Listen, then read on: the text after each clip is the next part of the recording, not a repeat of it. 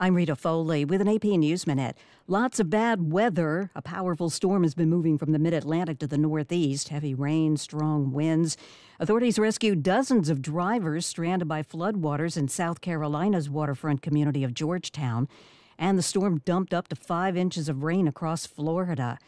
U.S. Defense Secretary Lloyd Austin is visiting the Middle East today. Defense Secretary Lloyd Austin is expected to press Israel to wind down major combat operations in Gaza in the latest test of whether the U.S. can leverage its unwavering support for the offensive to blunt the devastating impact on Palestinian civilians. I'm Charles de Ledesma. A new study adds to evidence that severe obesity is becoming more common in young children in this country.